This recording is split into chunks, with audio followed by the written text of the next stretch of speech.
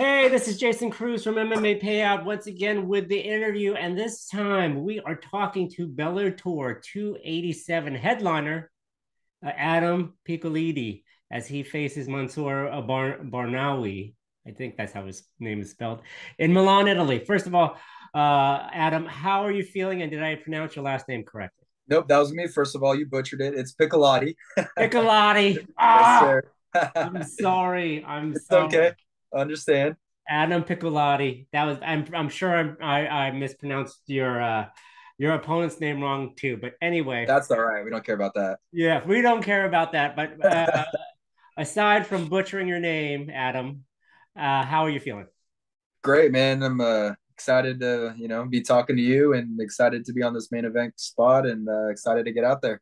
Now, have you ever been to Milan, Italy? No, I haven't been to Italy at all.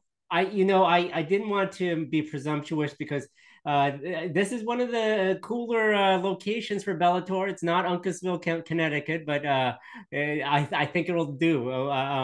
How are you going to be able to see anything while you are there, or are you going to stay a little bit after to see a little bit things after you're Um, there? no, not really. I mean, I'm hopefully going to see stuff while I'm there fight week. I'm excited to get out, maybe take a jog around the city, see some of the sights on my own time. But I'm not trying to plan out tours or excursions or anything crazy like that. As much as I am excited to be going to Italy. At the end of the day, it's still a business trip, and I'm still going there with one purpose in mind. Now you had to sit out a little bit. You fought in February. You had to sit out a little bit. But how does it feel to be back and be getting ready to go into the Bellator cages? Are you a little anxious? Are you ready? Are you just how are you feeling? Yeah, it's a cage fight. There's always a little bit of, I guess, anxiety. I don't know if that's even the right word. More so just excitement. I love what I do. I love fighting. I love competing. So I'm excited to get back out there. I love doing it in front of a big stage. I'm a super humble person, but I do love to show off, especially when it comes to something that I work so hard at. So my overall theme is just excitement right now. So, how has training camp been? You've been, I am presuming you've been at American Kickboxing Association, aka. Yeah. So I split my camp mainly at AKA. My head coach is Raul Castillo. He runs a small jiu-jitsu gym in my town. And then I also train at CSA, which is a combat sports academy over in Dublin. All about an hour's driving distance within each other. I've also been getting they have like a little alliance with the El Nino Scrap Pack, so I get to get some good work in with Gil Melendez himself, and um, and that's been kind of the split. But yeah, the majority of my hard work, the hard like the intensive sparring and all that stuff, that's all happened at AKA. I just got my other coaches at my other gyms, just sharpening my tools all the time. Now, Gil's a veteran. Gilbert Melendez is a veteran. Trains with the Scrap Pack, of course, the Diaz brothers. We all know those guys. How has training with him helped you out? That dude is like obviously like a book of knowledge, right? He's been in the game forever. He's got the experience under his belt. He's got the technique and the form still. So having a lightweight legend OG like that, that I'm able to grapple with, strike with, bounce ideas off of. He'll even hold pads and give and just be a body for me to hit some takedowns or whatever the drill for the day is. It's been great, man. He's always been a cool dude. Me and him vibe right off the bat, and yeah, it's been fun. So, is he mainly watching how you're doing stuff, or does he roll with you too? No, he's active. He's rolling. Yeah, How is he? yeah. I've been a big fan of Miguel, so I'm sorry if I'm fanboying about it. But That's okay. how is he rolling with him? It's amazing, right? He's a tough sob. He's been there with everybody. That I mean, there's not too much that you should be saying about sparring and stuff like that with everybody. Um, but Gil's always bringing the pressure. Gil's bringing the Gil style. You know how that dude fights. He's a madman. So um, having him for sparring and rolling and stuff like that has been great. I value him even more just picking his brain as much as I can. Nice, nice. I mean, when you say picking his brain, are you just talking about the business side, or you're talking about the mental aspects of fighting, or just in general life in general?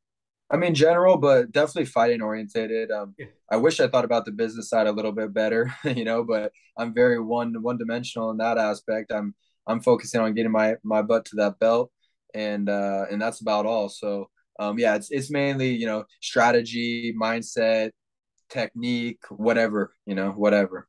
Mhm.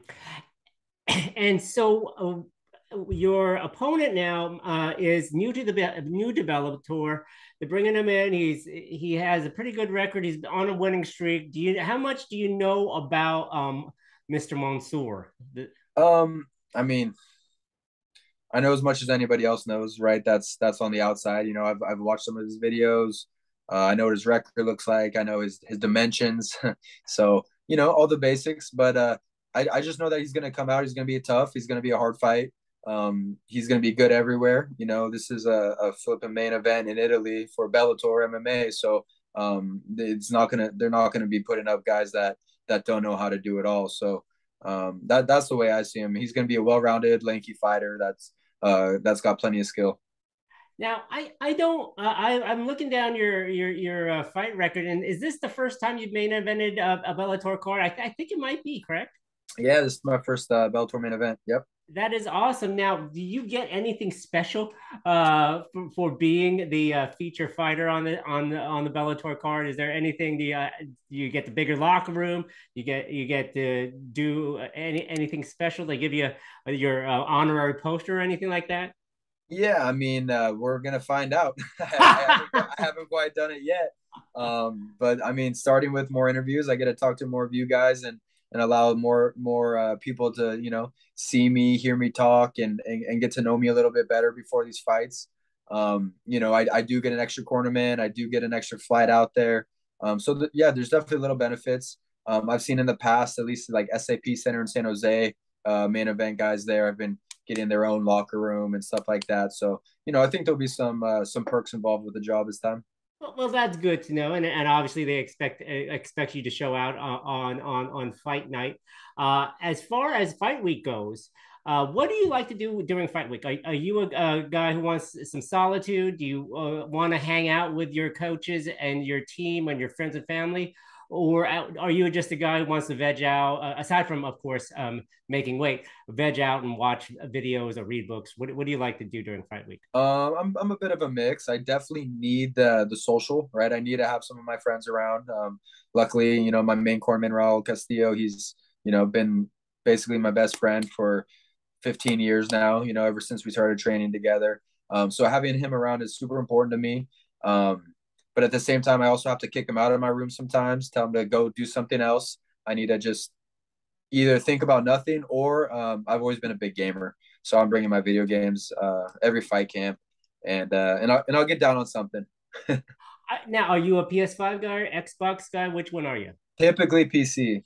PC. Oh, you're the game. You're a gamer. You got a Twitch channel, or you doing No, that? no, no. I unfortunately my go-to game nobody likes to watch is World of Warcraft. Oh, really? So Okay. No. I've seen people do that. I've seen people do that on the yeah, channel. Okay. there's a couple Twitch streamers, but it's not like say Call of Duty or something that you could get it going. And to be honest with you, I did start a Twitch channel and I was streaming Warzone like a couple nights a week with some of my boys, but it's not that it was work, right? It was really fun and I love to do it, but it became an issue when I was having a hard time getting my boys to play with me on a consistent schedule, right? Because that's something that's kind of important for broadcasting and stuff like that, is having a regular time schedule. And when I wasn't with my friends, it wasn't worth streaming, so um Yeah. something I would love to do in the future, though. I mean, getting publicity, maybe getting some sponsors, getting paid a little bit for gaming and putting on a show sounds awesome to me. Yeah, I know. Playing video games and just chit chatting. That doesn't seem too bad at all. Not Yeah, at all. absolutely. That's what you like to do if that's your gig. But Adam, your gig actually will be fighting October 29th in Milan, Italy. Thank you for your time. Any predictions for the fight? We're gonna go TKO. Next, excellent. What Yeah, what are you thinking? First, second, third round? yeah, Or two or fifth? three. Yeah, two or three depends. It all depends on him, right? I'm gonna take a sub if he gives it to me. I'll finish him by ground and pound or even on the feet if he gives me that. So I'm a very opportunistic fighter, and I'm gonna put pressure on him and find my victory one way or another. Excellent, excellent. And so, um, your predictions, projections for 2023. I assume you want more fights. I assume you want to get up in the Bellator rankings. Are we looking like 3, 4 fights in 2023? I mean, I would love that. It all comes down to physical health and matchmaking, right? So long as I'm healthy, I'll be ready to fight. And yeah, they need to put me back on that damn ranking list. It's crazy. So yeah, I'll take as many fights as I need to take in order to make that happen. Obviously, that lightweight tournament is high on my radar. So if this fight's push me in there and they get that thing started at the beginning of the year or something, let's go with that. Excellent. Well, Adam, thank you very much for your time. We'll be watching Saturday, October 29th. Bellator heads to Milan, Italy. Hopefully, you'll get your fill of espresso and perhaps spaghetti after the fight, after a great victory. Have a great day. We'll be watching. Right on. Thank you so much. Okay. Appreciate your time. Okay. Have a good day, Adam. Bye bye. All right. Bye.